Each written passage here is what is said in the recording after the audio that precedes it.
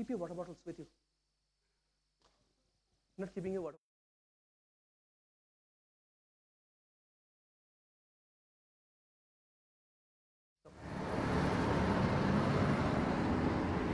In recent years, we have heard a lot about Smart Nation. With the rapid growth of technology, there's actually many opportunities for us to improve our lives through tech-enabled solutions. This is not just happening in Singapore, but globally as well. But achieving Smart Nation is not an easy task. We need to be able to collect and analyze a large amount of data while keeping our hardware and software protected through robust cybersecurity efforts. As one of the top universities in the world, the School of Computer Science and Engineering has produced many students with the skills and expertise to contribute to Smart Nation and beyond. We get to utilize the best facilities and learn from the best professors, who are not only outstanding researchers but also caring educators. At the same time, we have numerous opportunities for residential and student life activities, which grows our networks and broadens our horizons. When we come into SCSE, we are exposed to both computer science and computer engineering by taking common courses in topics such as data analytics, cybersecurity, artificial intelligence, and digital media. We try to bring out the best quality of our students through the effort and strategies. We train our students to embrace and persist through challenges which lead them to a path of mastery. Students will have opportunity not just within NTU, but abroad and beyond classroom. A large part of our curriculum actually focus on hands-on and projects. And it's also through all these sessions and projects that students get exposed to industry-relevant platforms and processes. This gives us the broad knowledge of tackling multidisciplinary challenges of building a smart nation. In their course of studies, students are able to hone their skill in technical areas on using equipment such as digital oscilloscope, arbitrary function generator, multimeters, and manifold of equipment that is available in the laboratory. In the software, the students are taught to do high-level programming, low-level exposure programming, and even artificial intelligence. All our labs are maintained and updated to ensure the students have a seamless experience. It's my privilege actually to take groups of students overseas every year and to compete with other students from top universities overseas. It's also an opportunity for the students to network with other people. Thus, I see the Students Cluster Competition as an amazing platform for students to learn and compete in a friendly manner, technically and innovatively. This undergraduate program gives you the opportunity to get into data science and AI before everyone does. You don't have to do a computer science or engineering major and then specialize in this. You get into the specialization right away. I did my internship with CSID during my summer holidays working on a cybersecurity project and analytics project. This project has allowed me to leverage on my skill set gained from my business and computer science curriculum. I'm currently an intern at DSO working on a deep learning research project. During my time at NTU, I had the chance to take up the REPA program, which allowed me to further my passion for artificial intelligence. As a UI/UX intern at GovTech, I am given the opportunity to work on citizen-centric projects. I'll be going for my professional internship at China, Beijing for about 6 months. I'm very excited to be able to see how things work in an overseas environment, and I'm looking forward to all the different IT projects that I'll be taking part in. The school equips me with the skills and knowledge to share in the exciting vision of building a smart nation. From empowering the elderly to building vehicles for the future, there are so many opportunities out there.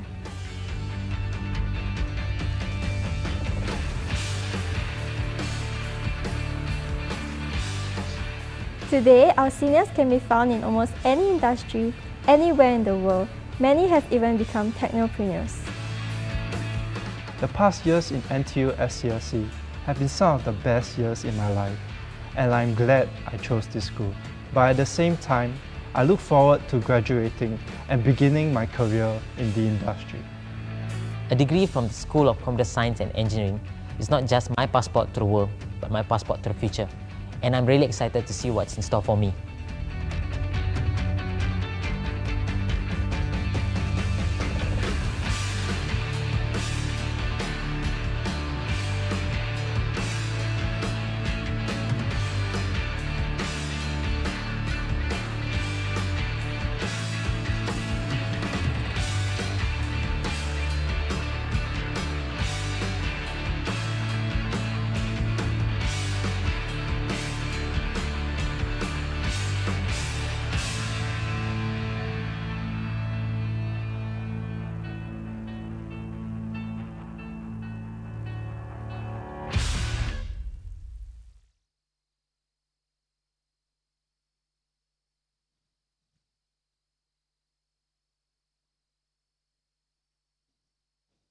Good morning, everyone. Welcome to Open House 2021 from the School of Computer Science and Engineering, College of Engineering, Nanyang Technological University, Singapore. I wish we had the opportunity of inviting you to our campus this time and have this interaction in person. That would definitely be better. But again, I think this digital version of the event offers us an unlimited reach to all of you sitting at your homes, your workplaces, or even in a different country. So if you think that you want to join this event, if you're interested in SCSE, NTU, do log in.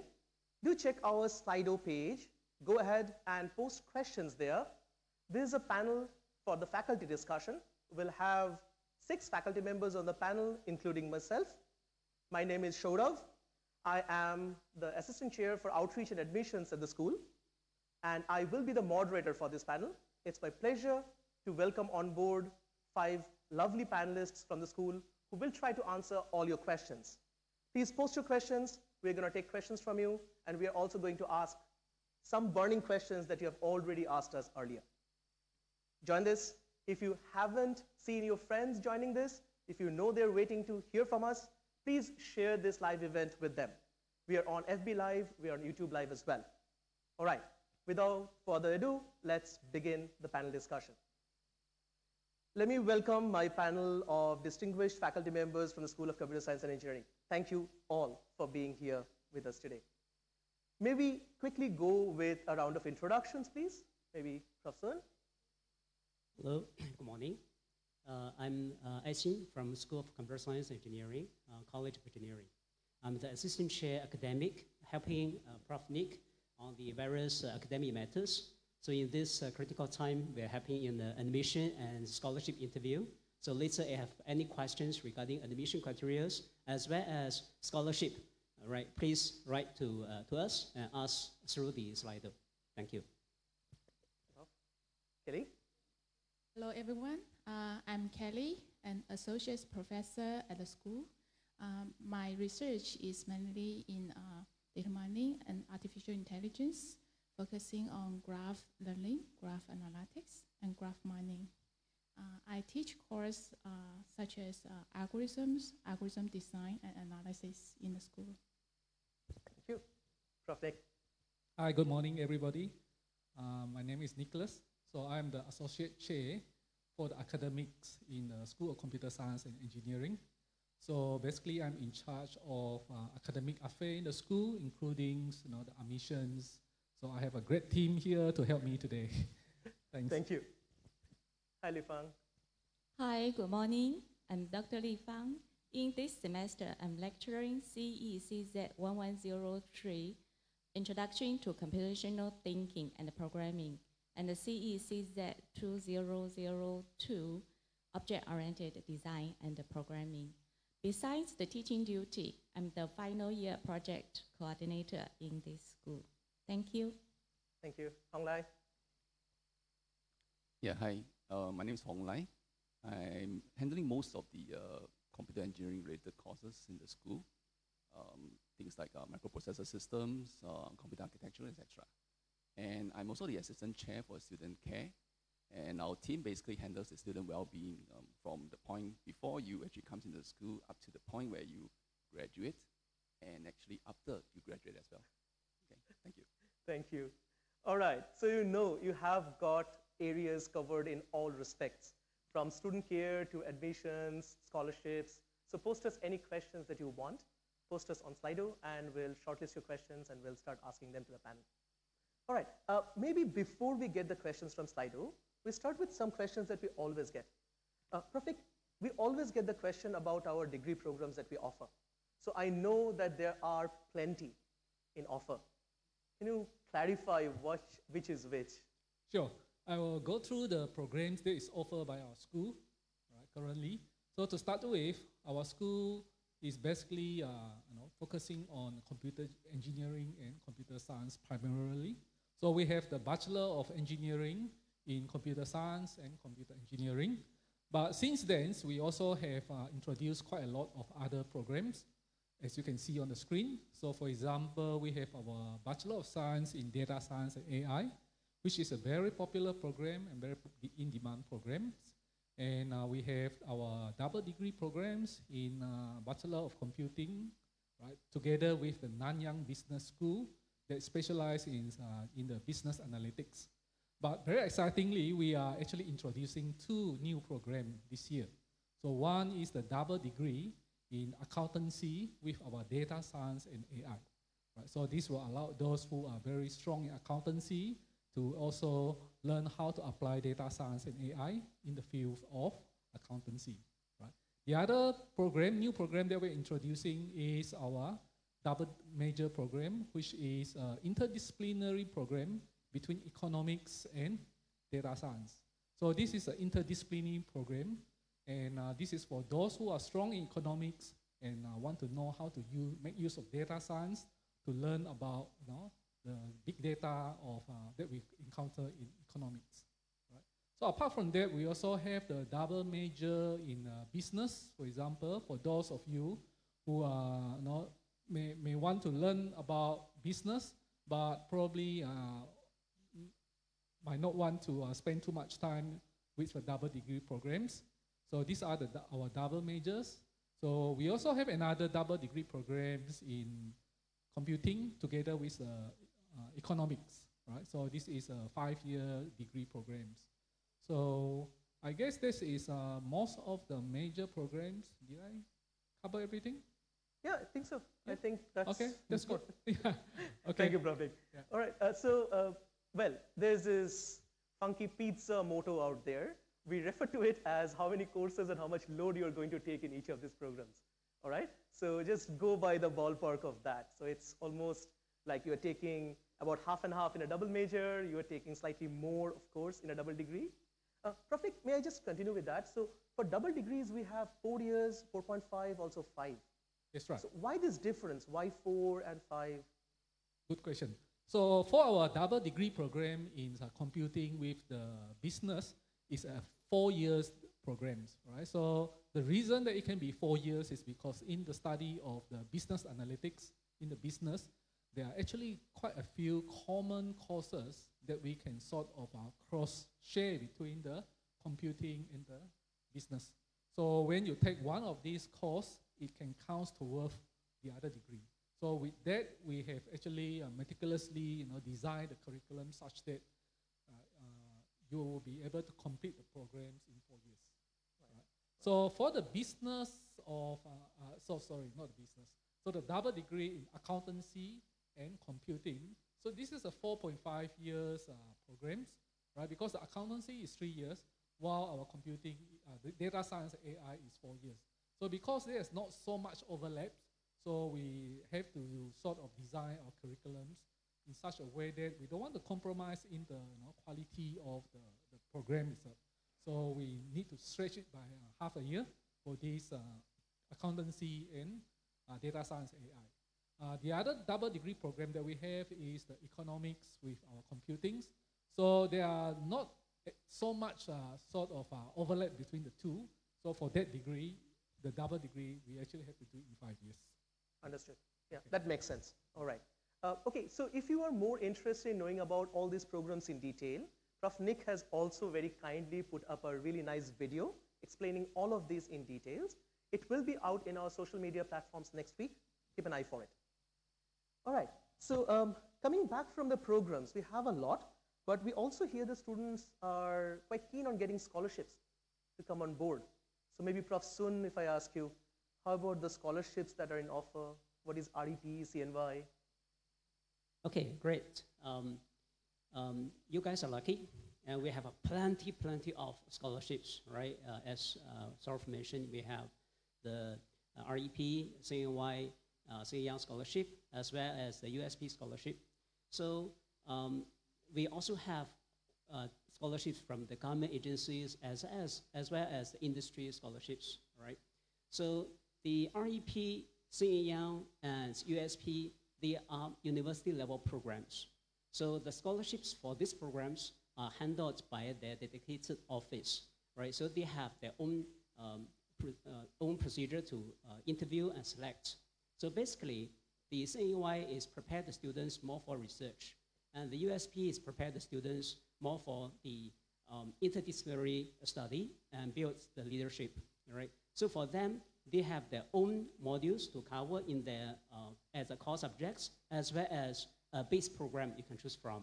So the base program, for example, the computer science program from school or computer engineering program from school, right? Then in the year 1, you will have some common modules, and in year 2 until year 4, you'll be more specialized in the base program. So these are not directly managed by our school, but on the other hand, there are also Nanyang scholarships, college scholarships, and school scholarships, which is applicable to all the different programs. That also means that it's applicable to all the programs offered by our school, right? So if you want to apply for Nanyang scholarship, college scholarship, and school scholarship, do indicate your interest in your application, and then if you are shortlisted, we'll go follow up with an interview, okay? Right, okay, thank you. So is interviews very common for scholarships, or do we do it on a case-to-case basis? Yes, interview is applicable to all the scholarship applicants, right? Provided if you are shortlisted, okay? Maybe I just add on one more thing, is that like Nanyang scholarship, college scholarship, and school scholarship, of course, their benefits are tiered. So the Nanyang scholarship is the most premium scholarship in NTU, right? And the best thing is that they will handle all the tuition fees, all right? And it's bound-free. Is that for other scholarships in the like government agencies or industry, they might have come with a bound. But for Nanyang scholarship, college, and school scholarship, it's bound-free, all right? So this is one of the things you need to consider. So when you come to the interview, we look at the leadership, all right? We look at the communication skills, and we look at the passion. So eventually, the scholarship will be awarded to the scholars, and we wish to become the leader in the future, okay? Understood. Thank you. Thank you so much, Professor.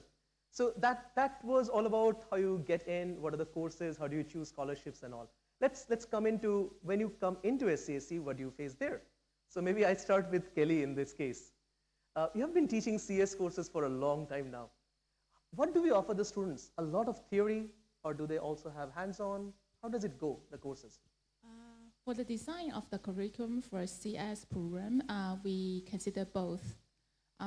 So we have covered a number of fundamental courses, such as the algorithms, the some math course, discrete math, linear algebra, and also algorithm design and analysis. Then we also cover a number of more advanced topics that is more application-oriented. For example, the artificial intelligence, machine learning, computer security, etc.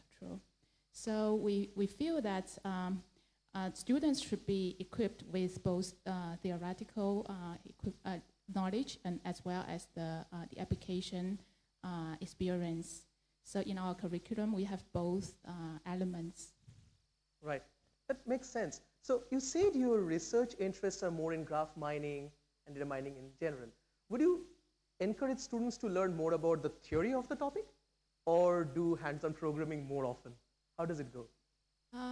For graph mining research, certainly we need some theoretical foundation in order to, for example, to ensure the correctness of the proposed algorithm, and also to analyze its time-space complexity and to understand its theoretical performance.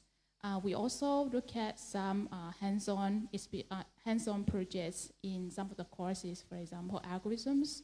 We design some projects for the students to work on real data, large-scale one, and then to let them have some experience on how to handle these kind of practical problems using the theoretical knowledge they have mastered from the course. Right, great. Thanks a lot. I hope that helps the students a lot in understanding. So on the flip side of the story, maybe I come to Hong Lai in this case. We also offer a lot of core computer engineering programs. So more on the hardware side, I believe. How does it go? Is it also a lot of theory, or it's just more hardware and programming? Okay, there is this misconception that hardware is just dealing with hardware. But basically, where computing is concerned, hardware involves a lot of programming as well. It's just at a different level, different type of language that is involved. But the constructs, the computational thinking concept behind is actually the same as the software side. Right. And yeah, we have a lot of hands-on. Of course. What would you say is the main difference when a student chooses, say, computer science versus engineering? How would you recommend them to choose? Okay, for that, probably they need to understand what is the difference between CS and CE program, which is probably one of the most popular questions from students. Okay, both are computing program, so basically means that we need to impart to the students some basics, foundation computing knowledge, which is why the first year for CS and CE, they are actually common. So they take exactly the same subjects, same modules, and after that, from second year onwards, you start to see some divergence. CE side, they would deal more with a little more hardware in the context of microprocessor systems and sensors. So these are the two key hardware modules where computer systems is involved. Right. Yeah. Excellent. Thanks a lot, Hong Lai. That's good. So as we gather mostly from the panel so far, CS, CE, two different programs. There's of course theory, but there is a lot of hands-on. So it's again another burning question. Li Fang, I'll come to you because you teach the programming mod in the first semester. Is it all right for a student to apply to CSCE if they don't have any programming background? Will they be comfortable? Definitely, the student without programming background can actually get in because our school accepts applicants without programming background. So we teach the programming courses start from scratch. Because we do assume the student do not know programming, so definitely you can survive and excel. So programming is not hard, especially in SCSE. So first, we teach programming from scratch. Secondly, we try to make programming subject engaging. Take CECZ 1103, Introduction to Computational Thinking and Programming as example. Student programs on API and visualize the program execution on SenseHat. You know that? It's really interesting. So we make this journey interesting and make the Python programming not boring at all, not hard at all. Thank you. Thank you so much, Li Fang. I think just to continue from that, magically, we have a video to show you how that goes. So let's quickly check that. So first we learn how to display text on the Raspberry Pi as shown here. Then we learn how to display images using different RGB values. And then we learn how to use an accelerometer to change the direction of the dot. Then from there we managed to implement a game like moving the dot through a maze. Yay! So I stole this line from Li Fang. Computational thinking is definitely more important than programming at times. All right? So Li Fang would teach you that course 1103 as you come in, first year, first semester. And then I teach a course on data science and AI right after, first year, second semester. They don't require you to know programming beforehand. Come in, we'll teach you from scratch. All right. So moving on from courses, I think another set of questions which are really important for the students. Maybe Prof. Nick, I start with you. a lot of students ask us, how about the work-study degree program? How do we go about it, or do all the students get a chance? How is it? Okay, there's a very good question. The work-study degree program currently in our school is applicable for the data science and AI programs. So basically in this work-study degree program, which we call WSDP, so students will do multiple internships during the course of the program. So for example, after the second year, right, during our what we call the summer break, summer holiday, so the student will do 3 months internship with a company, right? So after that, they will do another internship, 3 months internships with the company during the next summer break. And when they are doing the 6-month internships, they will be expected to also do the internship with the company. So instead of just studying, right, they actually do multiple internships. And when they are doing the final year project will also be, it is a project that will be related to the company that they are attached to. So basically, with this work-study degree program, so the internships that the extra internship that they are doing will be counted towards the credit, and so they will take less courses. Usually, it's those broadening, elective type of courses, right? In lieu of these internship, multiple internships. Yes. So how do we select the student? So currently, what we do is like this: we actually ask the student to identify the company that they are interested in. So they will then write into the company, right, to sort of submit the CV and explain why they want to work with the company. So the company typically will also interview the student. And then if both sides sort of agree with each other, then things move along. Yeah. That's very nice. Right. Yeah. So makes sense. So the work-study degree program encompasses a lot of industry interaction already as a part of the course. I think the students, for you, those who are watching now, if you have more questions about it, you may also look at the Reddit Ask Me Anything channels. From the DSAI batch, there should be one. Ask them about it and about their experience. They'll be able to tell you, all right? And there's also a students panel in the afternoon today. You can throw the questions to them as well.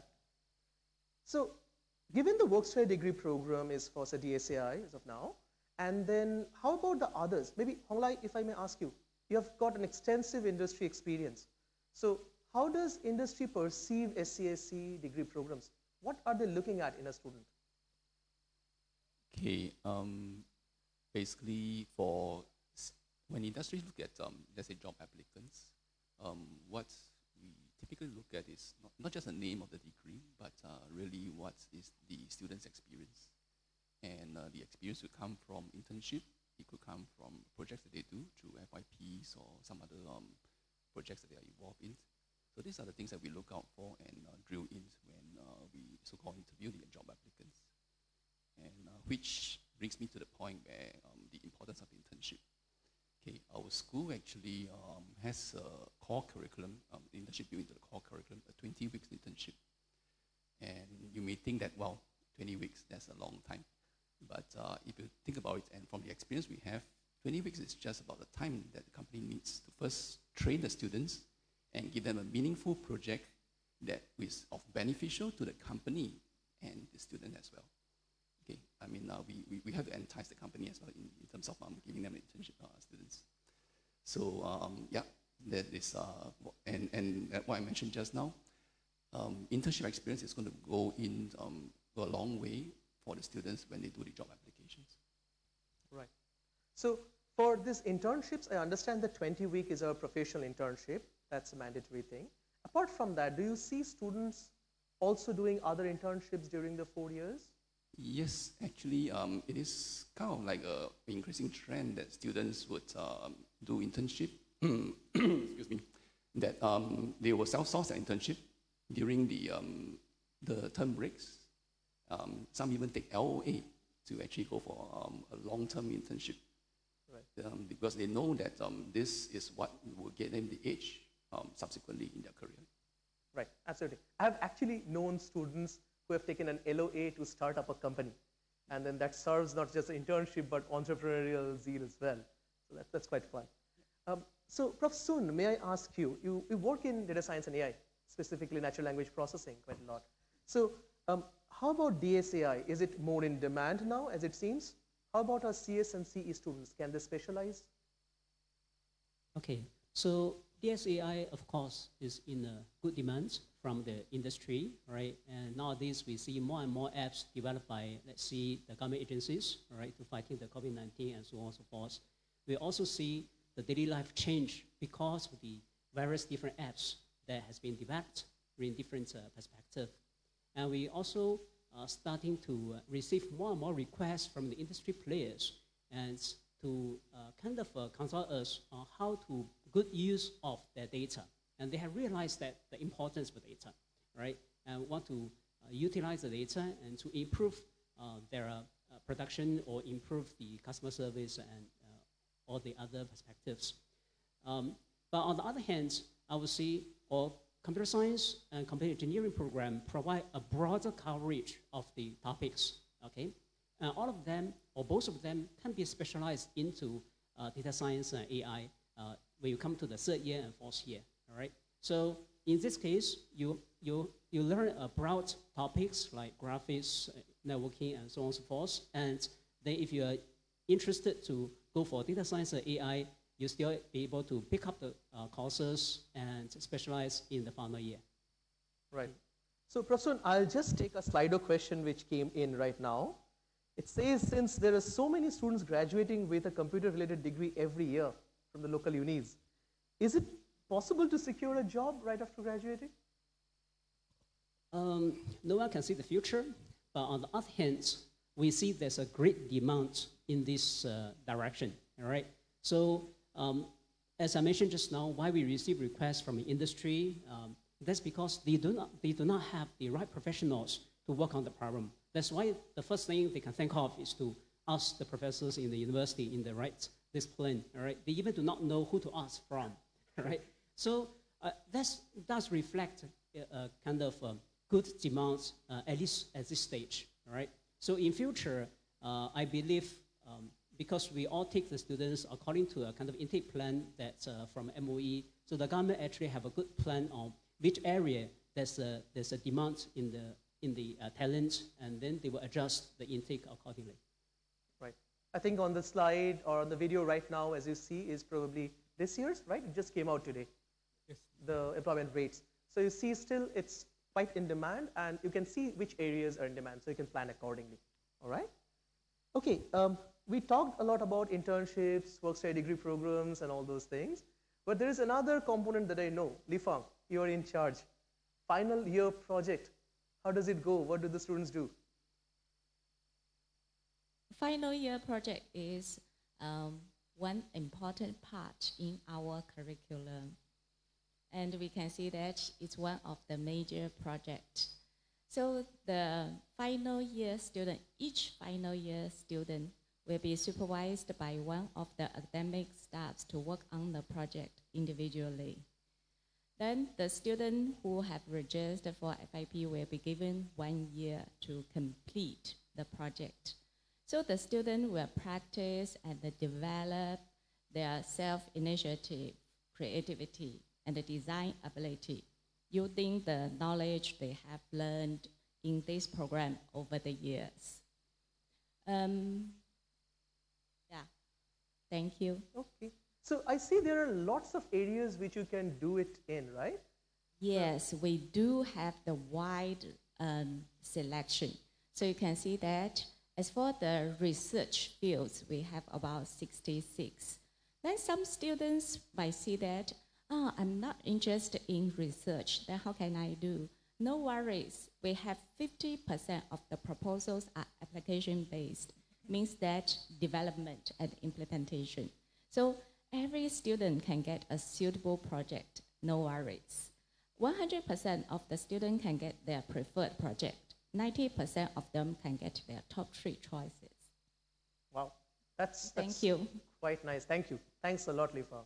All right, and of course, some of you have talked to your seniors who are already here, and you might have heard about something known as MDP, or as Smitha, the coordinator, calls it, the Must Do project.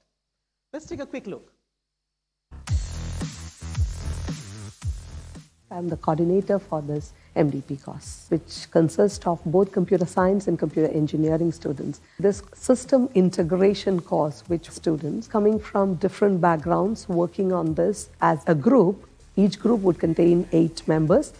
We have a mobile robotic challenge. Basically, we provide students with a maze. So the robot has to navigate through the maze, find out all the obstacles.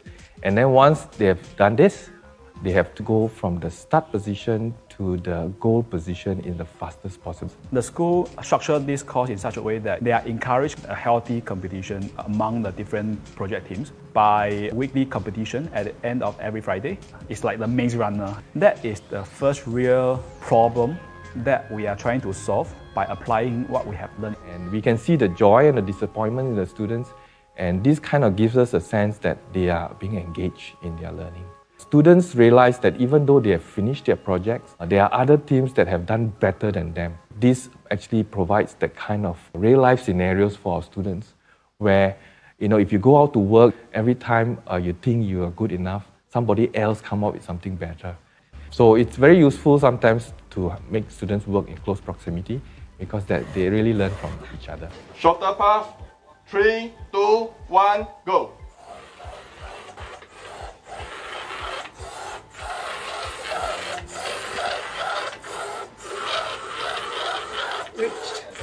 Nice one.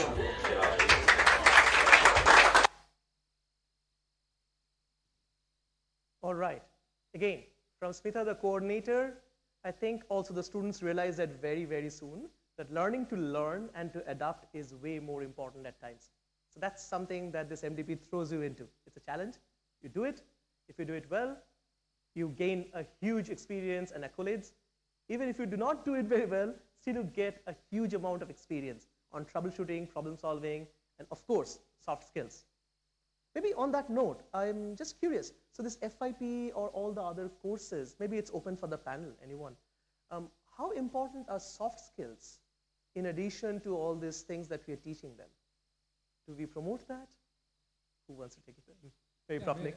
Maybe I can just speak a little bit about it. Yes, I think the soft skill in today's society is a very important, right? So apart from having the knowledge, you also need to know how to work with other people, right? Because in real life, when you go out to work, you are not going to work alone. You have to collaborate with other people. So you need to know how to present your idea, present your arguments, right, to this. So actually in our projects, many times we actually have a team-based project where the students need to work together, right? They need to know how to actually contribute and more importantly, how to actually work nicely with each other. Right? Because this is a very important skill in real life. In real life, you don't work alone. Yeah. Absolutely. So I know there are lots of projects with courses. Who to pick? Kelly, maybe. I think all of our courses have some project. How do you handle the projects in your course? And what do the students do? For most of our courses, actually, we have the hands-on, hands-on practice. So typically, we design the projects to be closer to the real-life problem, and then we also try to make it open-ended so that students can explore different alternatives, different solutions in order to tackle the same problem, and that would be really interesting. Right. I think Prof. Sun, do you want to add to that? Yeah, just to add on this, because I just released the assignment yesterday. All right, so during the, also I take 1 day to prepare that as well. So I teach natural language processing, and so the projects we have or the assignments for the course, right, is taken from the real data. So in this case, we take a data set that is released by a website, basically the customer review data, right? So we design the questions based on the real data provided by the real industry player, and we apply some interesting kind of a task, ask the students to work on it, and there's no standard or perfect solutions, but there are better solutions. True, true. I cannot agree more. So from my own experience for the course that I teach for DSAI, Introduction to Data Science, I sometimes don't even give a problem. Like what you said, it's an assignment, so you give a problem. For my projects, I ask them to find their own problem.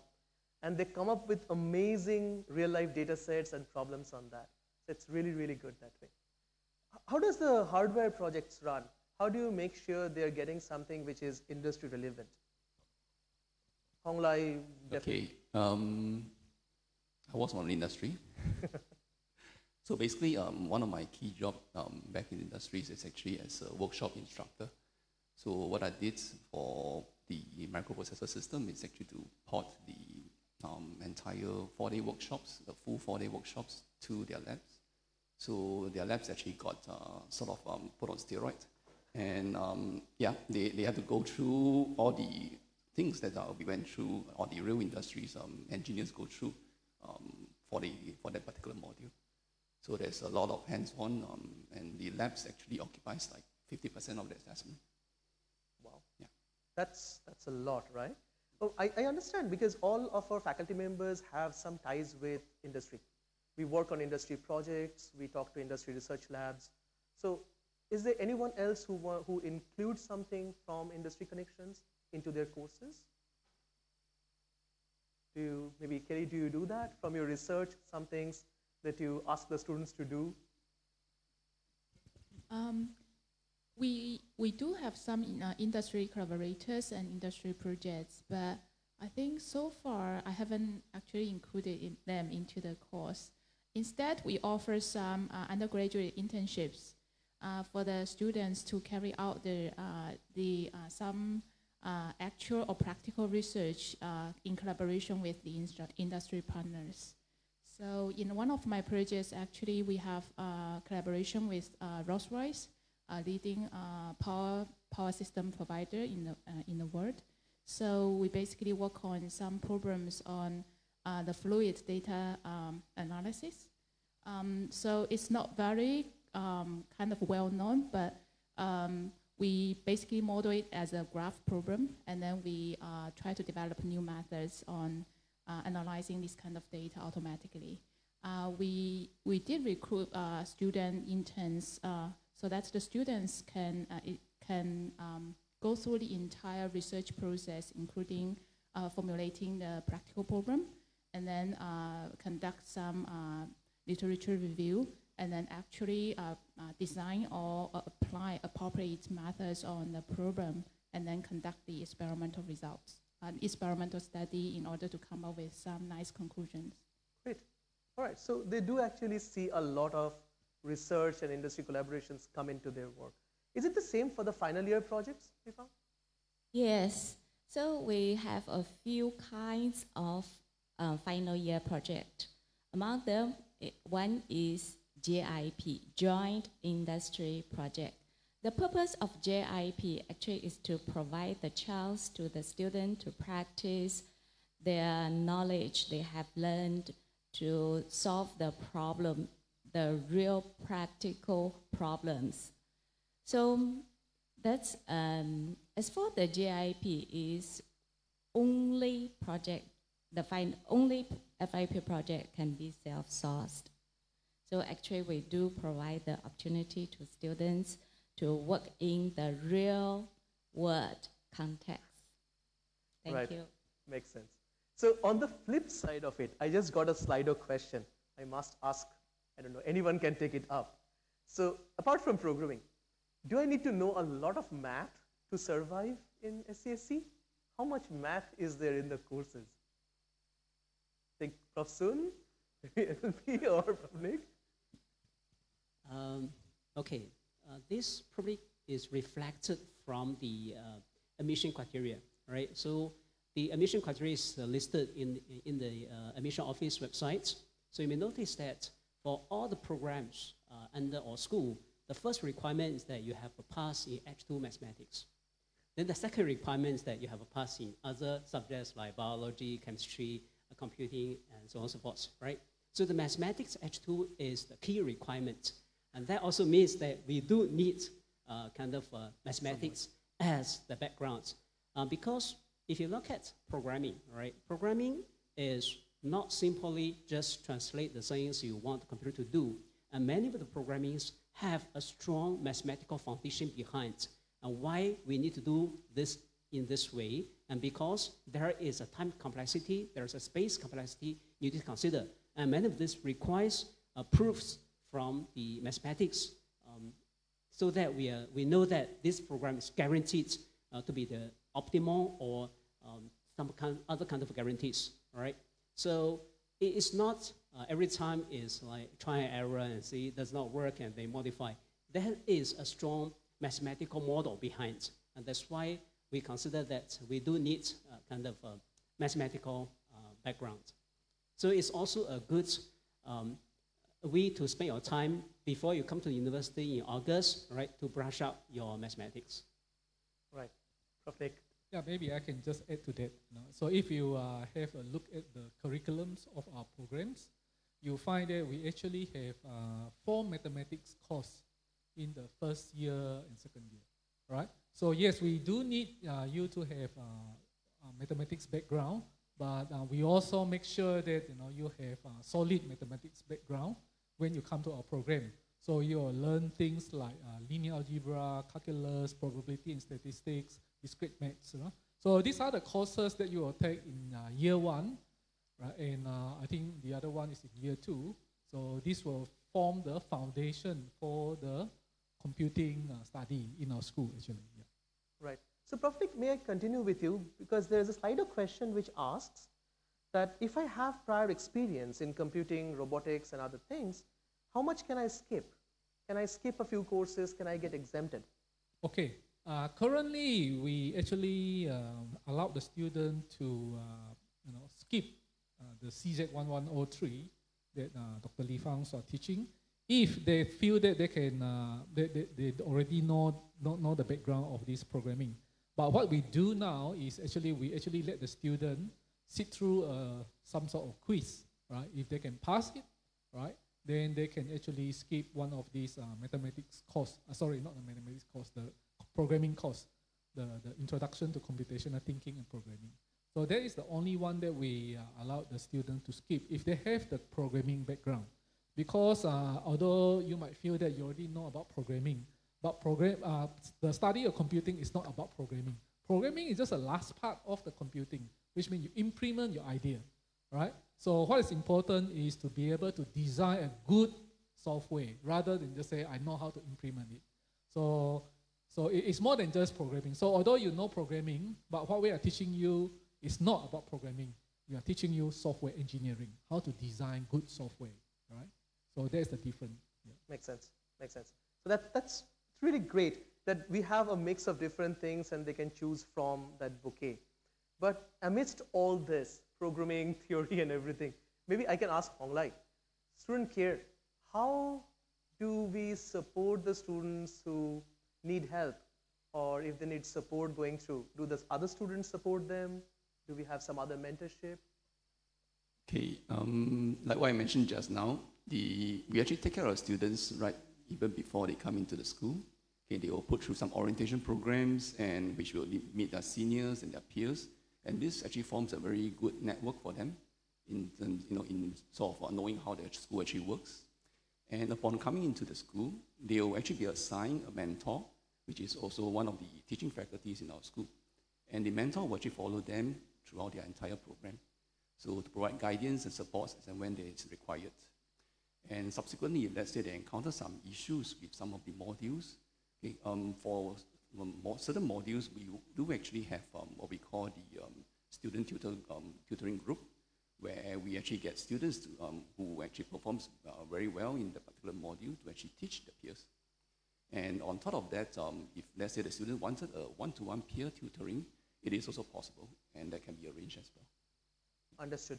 So yeah, I agree with that we actually take care of you even before you join. And I just got a Slido question I should mention. There is a special term where we offer you courses even before you join to prepare. So I just got a question, maybe Prof. Nick, Prof. Sun, one of you. What would you recommend for returning NS freshmen? Should they join the special term? Should they take those preparatory courses? Which modules? As for the returning AS-men, there is a refresh course on mathematics, right? So we do encourage all the returning AS students to join that course to be getting prepared for the first year courses. So is there some specific courses that you would recommend, or generally math and programming brush up is all right? I believe our outreach team actually have an arrangement for that. Right. Yeah. Yeah. So we do provide, and it's generally your seniors who actually design a lot of these courses and also offer you their advice and feedback in terms of what they faced when they joined. They were in your situation a year or 2 years back. So talk to them, find out what are the courses in offer and what they suggest you. All right? So that's a very good starting point. Okay, there is a different question. It's kind of the load, I guess. Maybe Prof. Nick, if I can ask you. Somebody asked a prospective student interested in business and computing, but they're a little confused about whether they should go with a double degree or a double major. What would be the difference? Okay, so basically, first let me talk about the double degree. So double degrees means that you actually get 2 degrees at the end, right? So you actually study 2 programs. So you will get a Bachelor of Engineering in, for example, Computer Science, and then you also get the Bachelor of, I think it's Bachelor of Business in Business Analytics from Nanyang Business School. So you actually study 2 programs, right? So this is really for those who are very, very keen on really, learn about the intricacy of both programs. But we also realize that, you have to realize that if it's double degree program, the workload is quite heavy, right? So students who are interested in business, but they feel that maybe they also want to spend some other times on some other things, right? So these the second major in business basically allow the student to actually study the business aspect of how to use computing for business. But the weightage for the business is about 25% of this second major, while in the double degree program, you actually get 50-50, compared to, for example, 75 against 25%. Yeah. So there's a different. Yeah. Understood. So the load will be different, and they should choose carefully accordingly. That's right, yeah. Makes sense. All right, so Li Fang, may I ask you, for the final year project, does it apply in the same way for a double degree student also? How does a double degree student take an FYP from our school or from other schools? They choose the project from the same pool, both CE and CS students. As for the double degree student, they also select the proposal from the common pool. The pool is proposed by our academic staffs. Understood. Okay, makes sense. So those who are interested in the other areas like economics or accountancy or business, so for those who are already in DS and AI, would you recommend them to go for data science AI but applied in those areas? Or do you think there is enough weightage already on DS AI as a subject? What would you suggest? Kelly, do you want to take it? I think for the program itself, for the curriculum, we indeed cover some of the some more application-oriented courses. But if the students have spare time, for example, during the term break or in summer vacation, they could also choose to participate in, for example, the industry project internship. We also have the Eureka, the undergraduate research experience on campus. We have collaborated with a number of institutes in A-STAR and also some industry partners. Our academic faculty members can also propose some research-oriented projects for the students to work on the more research-oriented projects. Okay, so yes, Prof. Nick. Yes, actually, there's another way that the student can explore other disciplines apart from, for example, computer science or data science. In NTU, we have this elective, right, which we call, we used to call it a free unrestricted elective, but now we from next year onwards, or for this new cohort admission years onward, this is called the broadening and deepening elective. So students who want to learn something that is outside of the domain, for example, as you say, you want to learn about how do you apply data science to economics, you can actually use this deep elective to actually take out some courses that is related to economics, for example. I think there are, in NTU, we have a lot of minors that are in a different domain, different discipline. So those of you in, for example, data science AI, if you want to learn how to apply in economics, probably you can take out a minor in area that is related to economics offered by the School of Social Science, specifically for economics as an example. Yeah. Right. So students who are not doing second major, not doing double degree, you still have a chance to actually do a minor in a different discipline in NTU. There are plenty of these. Yeah. Kelly, you were adding something, I guess. In fact, many of our faculty members in the school, they have interdisciplinary research projects. So we have research projects, for example, in financial domain, like those projects inside the WeBank Joint Center.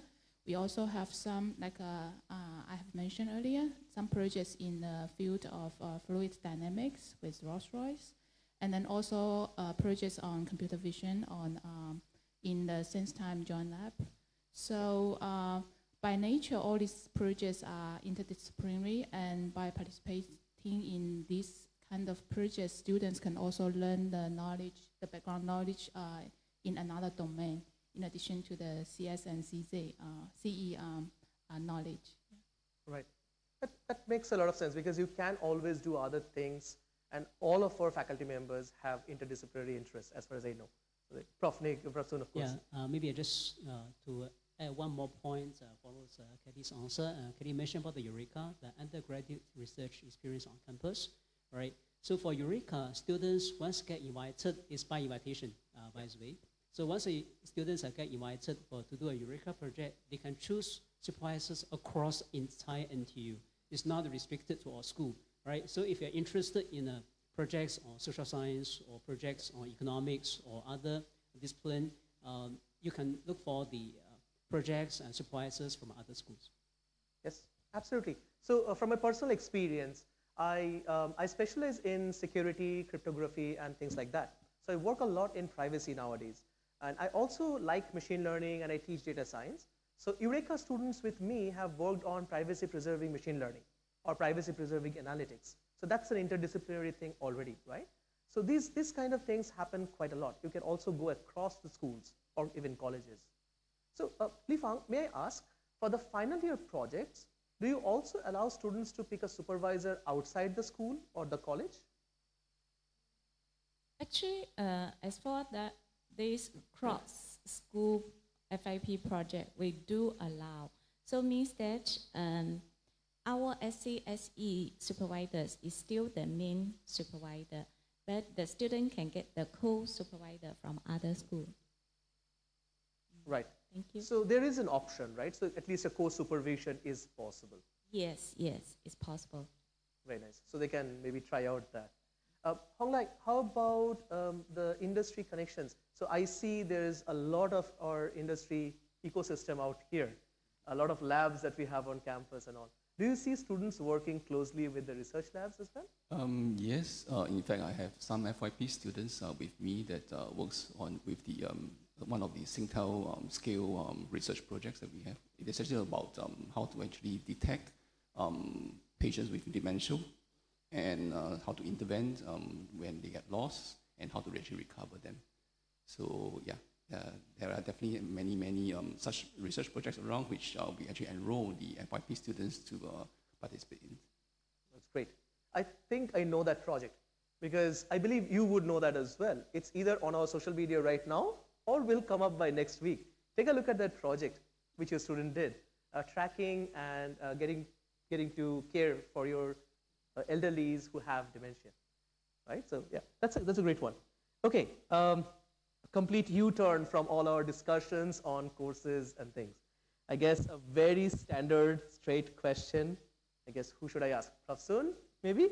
Somebody asked that if my rank point, the results just came out, so rank point is borderline, would I get called for interview, or am I straight away rejected?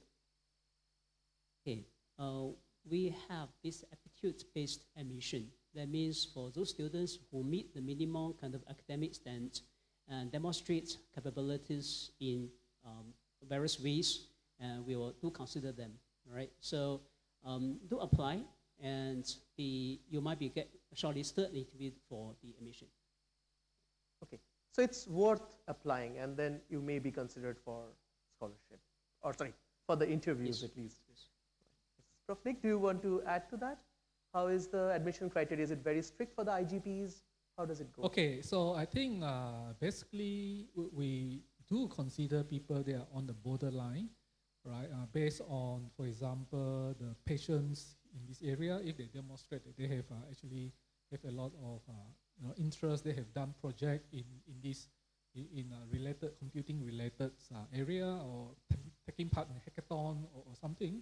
Yeah, we do consider. So it's not, we don't just look at the result directly, actually, right? So of course, you still need to meet the minimum requirements like the H2 mathematics. So if you've done that, then I think you can actually, we will consider, yeah. Right. So even the cutoff point for every year is different from, I mean, it depends on the number of students applying, right? So on the competition that year. That's right, yeah. Okay, okay. That makes sense. So Prof. Nick, it's just a question I got. I'm a little curious. So data science and AI, it says the IGP GPA is not stated on the document online. I'm not sure. What is the IGP for DSAI in general? Actually, I believe it's stated now. The reason we didn't state it is there are two reasons. First, this DSAI is a relatively new program. So we only started it 3 years ago. So the first batch is quite small. So we feel that it's not a good representative of the IGP for general application. But in recent years, the number have increased. I believe that it was listed last year for the last year cohort. Okay. Yeah, okay. it should be on our website. You go to NTU website. It's there. I'm very sure it's there. All right. Yeah. So do visit our website, the school's website, scse.ntu.edu.sg. Go there. You should be able to find it this time. All right. Rasul, another question on the admissions. You mentioned about the requirements being already posted, but somebody asked me, what are the chances of a JC graduate applying for computer engineering or computer science without physics A or O-level background? Okay, so for computer science, we do not require physics backgrounds, but for computer engineering, we do require physics backgrounds. And because computer engineering is still a bit more on hardware, a bit more, right? So we do require like O-level physics or equivalent as the requirements. So this is basically a hard requirement, yeah. But for computer science, we do not assume we do not require physics. Yeah. Okay, okay, that makes sense. That's okay, good. So you should find the criteria, and then those are the criteria as Prof. Sun just said. Find it out and see if it matches your profile. Okay, so maybe let's see what questions to take. Slido, not so many yet. Where are you guys? Post questions on Slido. We are here to answer you. I got one question, but it's definitely above my pay grade. I'll just forward it to the panel, whoever wants to answer.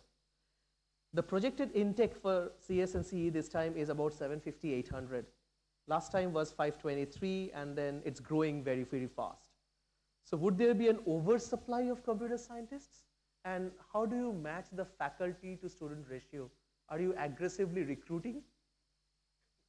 Okay, in terms of the numbers, I think we are very careful in meeting the student in terms of numbers. We need to make sure that our student actually will find a job, right, at the end, right? So basically, the numbers that we are using is sort of projected by the government, right? What is the demand in the industry? So if you have read out the latest finding from the government, we are still lack of 30, 40,000 a year of computer science, computer engineering, or what we call the IDT sector. Yeah. So the demand will be there. And if you also take note of this, recently a lot of the high-tech company, they actually shift the main office to Singapore, right? So the demand for our IT-related trained engineer and scientists will be there for at least for the next 10 years, I would say, right? But if you think about how things is going now, you find that everything in this world now is more or less associated with computing in one way or the other, right? So basically, yeah, so this, as you also saw in the survey that was shown this just now, one of the slides, right? So among the COVID-19 situations, if you look at that slide again, you'll find that actually this, our computing is the only area whereby the demands didn't really drop, and in fact, the mean salary actually increased even during the COVID. So this is it's just the right time at the moment, right? So the way we see it, with the AIs in data science, I think this computing area will not be just a fad and then just go away. It might evolve into something else, but you still need to have this computing background, I think. Sure. Right? Yeah. So, Li Fang, may I ask you, so where do our students go after graduating most of the time? What are the employment options for CS or CE? Actually, I can see that they cover the whole island. So it's all kinds of jobs that they get, yes. Right? Makes sense. Okay.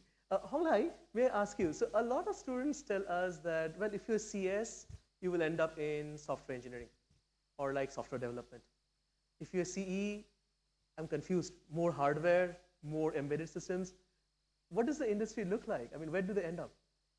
Okay, back to the same, same point again. Whether is it CS or CE, basically is the experience and the curriculum that they took in the program. Okay, so our program, CE, I mentioned just now that it does involve more hardware, microprocessors, sensors, but you'll find that towards their senior years, the specialization doesn't exclude them from all the hot trend in current world, which is basically AI, data science, and security. So they could actually specialize in each of these domains. And I would say, the jobs that is available to CS or CE really is not that big of a difference. They are actually everywhere, like what Li Fang said. True. It's prof. Yeah, maybe I can just add to that. I just happen to have my students who are CE students. Well, actually, she's actually working on the latest, which is a smart vehicle, all right, smart car. So there's a lot of demands for actually a CE student in this area, whereby you need to understand hardware in order to implement your your AI, right? So these are the area that is very important. And in fact, if you think about it, why is AI and data science become so popular in the recent year? That one of the very important reason is nowadays we have the hardware that is powerful enough for us to do this very complicated AI and data science analysis, right? So you probably heard that there is a shortage of chip at the moment, IC, right? So if you think about it, who is the person that actually work on this IC design, the TSMC, so actually it's a computer engineer. So a computer engineer is sort of it's in great demand. It's just that usually we don't see it like the other more obvious type of in terms of business or something. But there's a great demand for this. Yeah. Okay, maybe I just add on a bit. I have one previous student, CE. One of the days he came back and he told me, well, I went for this interview, and once they go through my portfolios and realized that I actually has experience in both embedded systems and cybersecurity, he was signed on the spot. Wow. Yeah. Okay. So there you go. If you're concerned about what you're going to take up, and if you're planning, say, what your specialization is going to look like in 4 years, then as everyone said, it's 4 years down the line.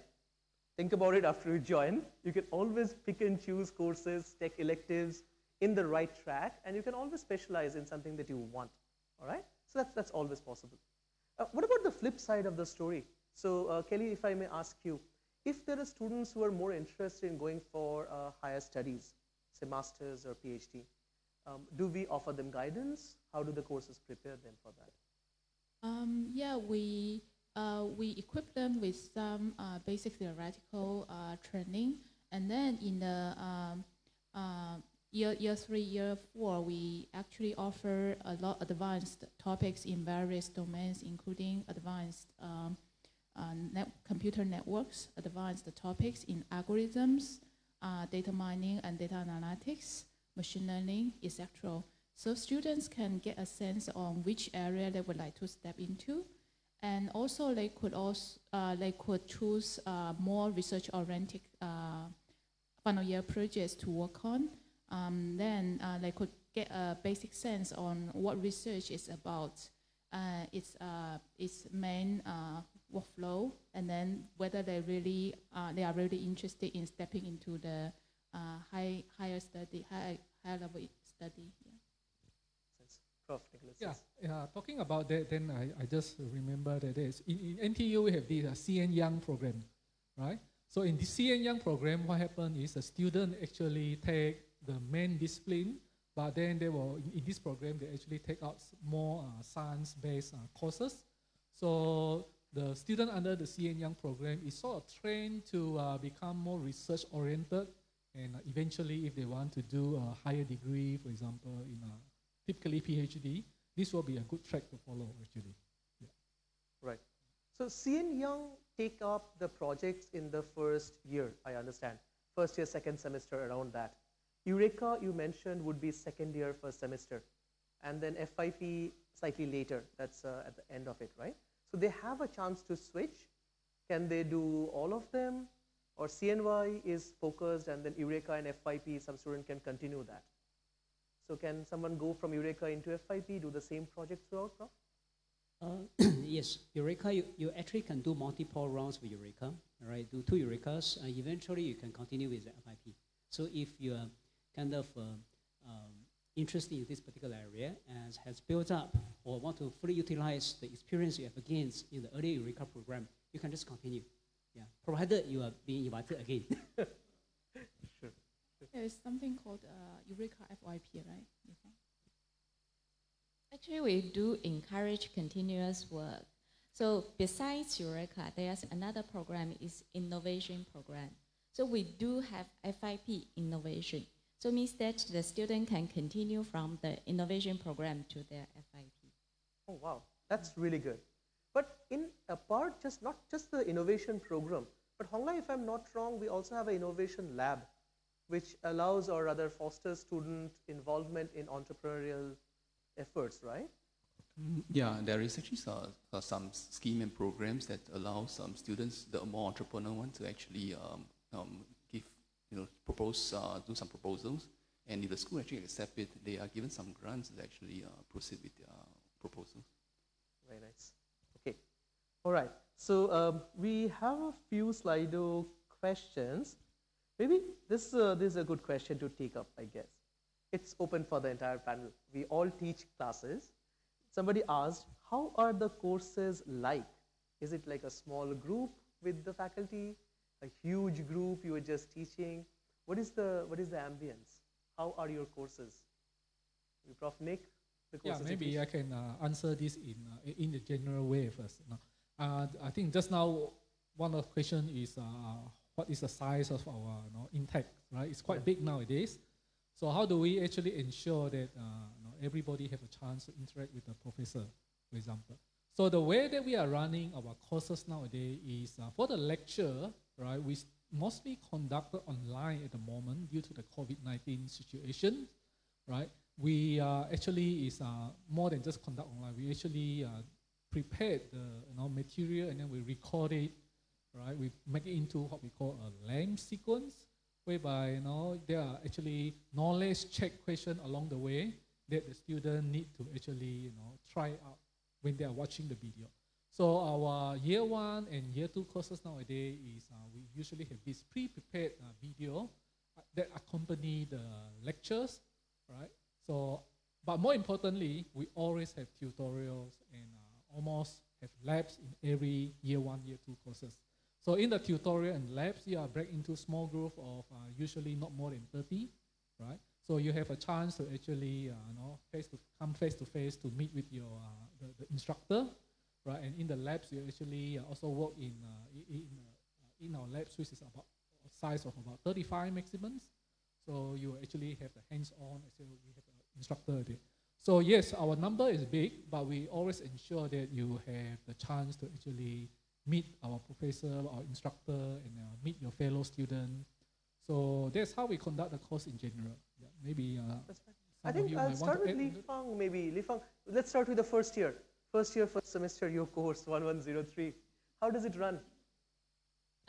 As for the 1103, because our intake is about 800 plus, So during COVID-19 period, definitely we can't have the physical lecture.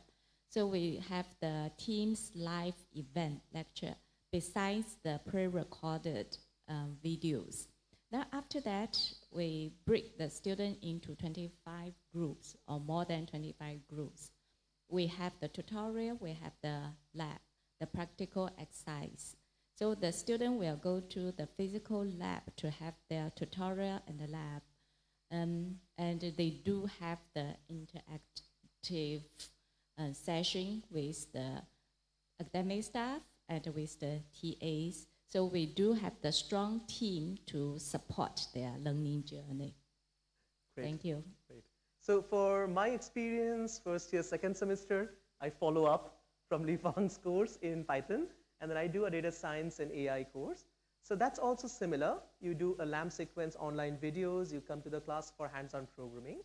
And also in another one for the DS AI program, the lab is now our AMD sponsored lab, which is in a slightly different format. So we do small challenges, like team-based challenges in the class. So it's way more hands-on in general, okay? So I meet with you in person, small groups.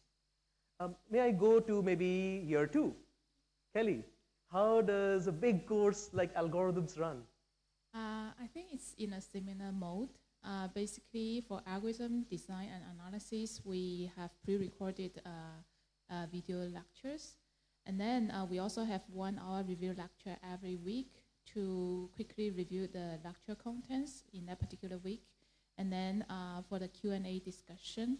And then also we will have some on-site exercise for the students to practice. Then we also divide them into small tutorial and the lab groups. And for tutorial, we basically do some, again, more exercise on the contents we have delivered. For labs, we design some interesting group projects, and then students will form small group like 2 to 3 students, and then they will work on some real programs. So for the graph part, we basically use some real graph data from Facebook, Twitter, those social networks, and then let the students to have the experience of handling such large-scale data, and then what would be the real challenges in practical programs. Right. I've been in one of your labs, the algorithms lab, and the students did amazing. I mean, they really go through the data really, really well. They know what they're doing. Honglai, may I ask you, how does a second or third year level hardware course look like for the CE? Okay, just talk about my course. Sure. The mode of delivery is very similar to what Nick and Kelly has mentioned. It's split into first information delivery, pre-recorded videos, and after that we have live review sessions with them to answer any of their queries, and also to review some of the more important and more complex topics. Then they have tutorials, where we split into smaller groups so that they have more attention. And there's tutorials more onto the concepts, applications, and the theory portion. And then that's where we come to the lab. Okay, my module actually focuses a lot on the lab side because really computing is a subject where you need to do it, then you will appreciate it. So they are put through 5 labs. The labs are incremental. That means that everyone is related. And at the end of the 5th lab, they are supposed to actually come up with some deliverables based on what they have learned for the past 4 labs. Yeah, that's true. Makes sense. Great. Thank you. So I think we should finish with maybe Prof. Soon teaching a technical elective in year 4, year 3, 4. How does it go? So year 4, you come to the specialized courses, right? More advanced topics. So in year 4, typically, we do not distinguish the lecture and tutorial that much. So it's conducted in a similar format. So for my particular course, I conduct through Teams. So I don't have a pre-recorded videos, but we do Teams live. For that purpose, I create a channel. So all the students are actually put in this channel, and they can ask questions in this channel, and they can chat through this channel as well. And the channel is there for 24 hours, 7 days a week. Right? Wow. So, okay, yeah. So I'll also chip in to answer some of the questions in this channel. So basically, it's a kind of group study, right? Then for the assignment, it's group-based assignments. So the students need to work on our projects in a group of 4 or 5, and they also required to record video, and then everyone can watch the others' kind of performance. Okay, great. So I think maybe just outside the classes also, how do the students interact? So maybe Honglai, do you get feedback from students? Do they make friends with only their groups, CS with CS, DSAI with DSAI, or it's more diverse? I would say it's really student dependent. Some prefer to keep their own group, and from the discussion with students and their feedback, the orientation program actually is one of the main places where they form very close cliques, and this actually brings them through until even after they graduate. Okay, that's one part. The other clique that typically is formed is in the hall. Okay, they are hall mates and all those. And the last one, of course, is the CCAs and the clubs that they join. So it really depends on which the students where are they most active in, and then that's where their grouping might be there. Right. I think we always say this, that the hall life offers you a way to learn how to be independent. And we have plenty of ways to support you on campus, but your friends will always be your friends. So make friends on campus and then share with them, talk to them, and that group will last forever. Okay, so coming up from that, we have a few specific questions on Slido on our admission procedures. We should answer them before we close. So quick checks. What is the difference between DSAI and the new MSCS, Mathematical and Computer Sciences program? Prof. Nick, if I may ask you. The DSAI and the mathematical science? The MATS, the MSCS, Mathematical and Computer Sciences with SPMS. Okay. So basically in computer science, as you have heard, we actually have the AI and data science as a specializations. So basically the DSAI is sort of a sub-branch of our computer science focusing on AI and data science. On the other hand, the mathematical and computer science is for those who are strong in mathematics or interested in mathematics, but they also want to see how mathematics can be applied in a computing domain, right? So it's actually quite different. One is data science and AI. One is more computer science in a more general way, but realized on theoretical mathematics. Yeah, so they are quite different. So they're different, right? Yeah. So quite different. So maybe from an industry point of view, maybe Honglai, if you would like to answer, it's a similar question though, that the computer science is a degree that we offer, but there are also universities offering information sciences. What would you say the big difference would be between those two? Okay, information science, I mean, I'm just answering from what, as far as I know, sure. Okay, that is more related to information technology management. That used to be one of our specializations. It is still one of the mainstay in the industries. People like IBM, HP, these are still taking all these people.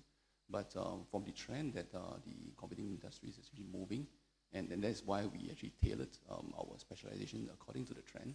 And that seems to be going towards, like what we mentioned just now, the three main domains, AI, yeah. And data science, and the securities. But again, that is also why how we actually structured our curriculum.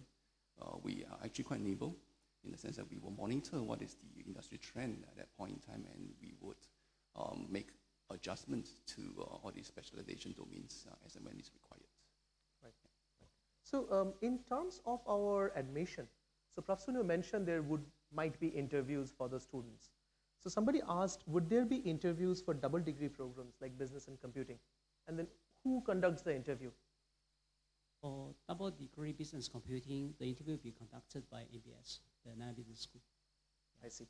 Is it the same for all our double degree programs? So for Econ, if there is something, will it be? Okay.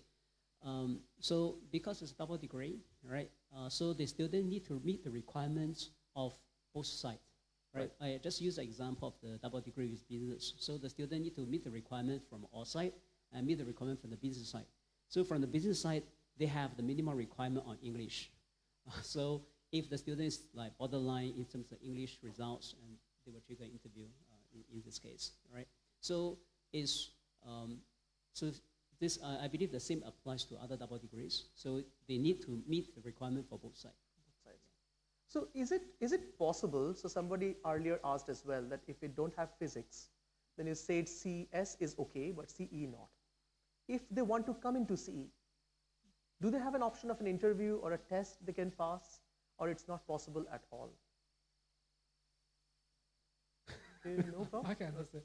What you are saying is if they don't have any physics background, but still want to join computer engineering. Currently, it's not possible. Okay. So they must have a physics in certain in the study. Right? This is just like, for example, if you don't have H2 maths, we will not be able to accept you into the computing. Yeah. Understood. So this is the basic prerequisite. Yeah. So, Prof, may I continue from that? So that's a pre-requirement. Suppose they come in, suppose like a double degree program, and they find out the load is too much. Can they drop down to one of the degrees? Can they go for a double major? What are the routes? Yes, they can actually change to a single degree program, for example. So they can drop the business or drop the computing, right? So yes, there are students who did that, although not so common, right? So it's possible. Yeah. Understood. So, but they cannot go for a double major at that point because that's a different degree, I understand. That's right. Double major is actually how do I say? Double major is actually allocated during admission, yes. Right? So we cannot like allow the student to change to a double major. But they can once drop they are in. But they can drop to just a single degree program. Yeah. But they can take out the business as a minor, for example, if they drop the business program. Yeah. Understood. Okay. Just to add on, this is because of the curriculum and timetable design. All right. So after, let's say you have went through 2 years. So if the second major program and they have studied some kind of subjects, right. And you are studying the double degree, and once you drop that, it's not that easy to catch up. But because double degree, you can drop the easier one to become a single degree. But as Prof. Nick mentioned, it's very uncommon. All right. The reason is that we keep a very high standard for those who come in with double degree. All right. So this is also provided, I say, a consideration for the students to consider when they put in the choices. Right. So try not to put the double degree at the end of the choices because the requirement is a bit higher than the single degree. So I do see some students should put, let's see, computer science at the first choice, but double degree at the fifth choice. In this case, you don't have the chance to come to fifth choice because the requirement actually is higher, right? So because you put the computer science as first choice, then of course you'll be accepted in that program because it's your first choice. Right? That's a good strategy. So see, that's a good strategy to optimize those 5 choices that you can make, all right? So think about that. All right, maybe a last question from Slido. Oh, this is good. So with this current situation of COVID, maybe Prof. Nick is best to answer that. Do you think that the cohort size will increase a lot? What are we looking at? Okay. As we say, we are sort of, NTU is, we are trying to, help the government in a way, right? So we actually have been allocated certain numbers of students for this program. But based on experience last year, so when the COVID-19 actually happens, we are actually asked to increase our intake, right? Because a lot of students are not able to actually go overseas to take out the program. So we actually increased the intakes to absorb those extra candidates. So I think depend on the situation, right? We might increase it, if there's a demand for us to do that. Yeah. So in line with that, this may be some question that people will ask if they're applying from other countries. Will that also affect our international intake? Will it go up or down for that? Okay, actually we are keeping our international student intake in proportion, at a certain proportion to our total intakes, right? So we will not just suddenly increase, right, then by another 50%. So if there's an increase in the total number, right, then there will be a corresponding increase in the international student intake. Yeah. Okay, so we are almost at the end. We got a number of Slido questions. thank you so much for interacting with us. We hope we have answered most of your queries. If you have some targeted queries, post it in our Reddit Ask Me Anything channels, or also wait for the student panel in the afternoon. They will give you some personal feedback from their own experiences. Before we end, I would like our panelists to maybe say a few words to end. Any order, maybe Prof. Sun and then others.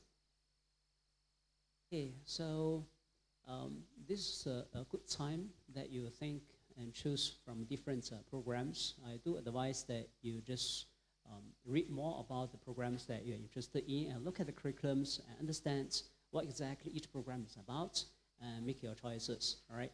And also do look at the indicator points and as a reference, right? Because it does not reflect the current year's cutoff points because based on the number of application, but that serves as a good reference. Okay. Right. Thank you. Kelly? I think this is a good time for the computing domain because there is really a great demand in the talents in data science, AI, and also computer engineer. So come and join us to apply. Thank you. Thanks a lot, Kelly. Prof. Nick? Yeah, just to add to that, I think computing has become something like essential skill that you need to have now, in the industry, no matter which area you go to. So I think this is the right time to actually consider this, right? And of course, you probably also want to look at the campus life, university, everything, right? So do explore this, look through our videos, write to us, and then we will try to help you as much as possible. Thank you, Prof. Nick. Lifang? SCSE welcomes you. We are looking forward to seeing you in our school. Thank you. Thank you so much. Anglai, something from the student's perspective or no? Your own? Actually, the good thing about the last one is that all the points have been mentioned. But anyway, like what the profs have mentioned, talk to more people, do more research, because choosing universities and the program is a very important milestone in your life. And all the best. Thank you so much. All right, it was lovely to be with you. Thanks a lot for joining. And as you heard the panel, please start planning, talk to the students, and see how things are going. All right? Okay, so before we end, that's your motto, learn to be independent. All right? And that's what we're going to help you with. Take a quick look at a teaser on our campus prepared by our students. And then you can look for more on our social media channels. There you go.